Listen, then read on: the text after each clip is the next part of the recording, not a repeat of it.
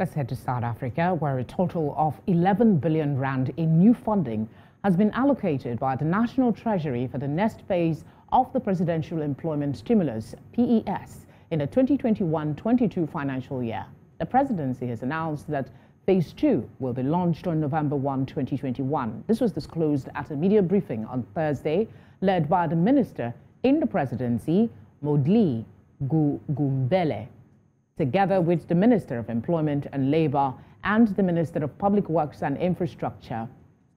The Presidential Employment Stimulus was launched by President Cyril Ramaphosa in October 2020 in response to the devastating impact of the coronavirus pandemic on employment. Has provided valuable lessons for what we can achieve if we set our ambitions higher, if we forge strong partnerships with organizations across society, and if we work together across government. Phase 2 of the employment stimulus has now commenced, ladies and gentlemen, to be implemented with a total of 11 billion rand allocated by National Treasury. This will support the continuation of some programs from Phase 1, as well as a range of new programs. The recruitment of 287,000 young people as school assistants is already underway, and participants will be placed in November. As government, we have been very consistent in our fight against unemployment, poverty, and inequality. We continue to resist and refuse any attempts to defocus us.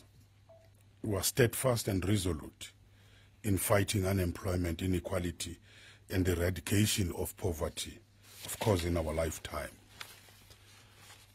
The President has championed the cause of the youth employment through the Presidential Youth Employment Intervention, which was launched in February 2020, and through a number of programs which place the issue of the youth unemployment at the center of the economic policy, the economic stimulus, and the economic reconstruction and recovery program.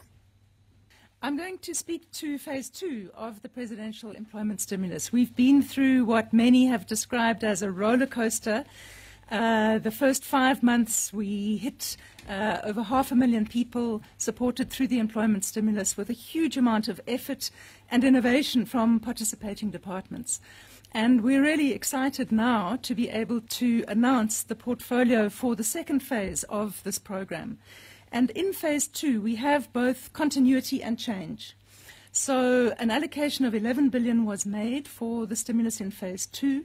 We've been through an intensive process where all departments in government were able to bid to participate in the stimulus, and an adjudication process was led by National Treasury, and we have the portfolio of programs here.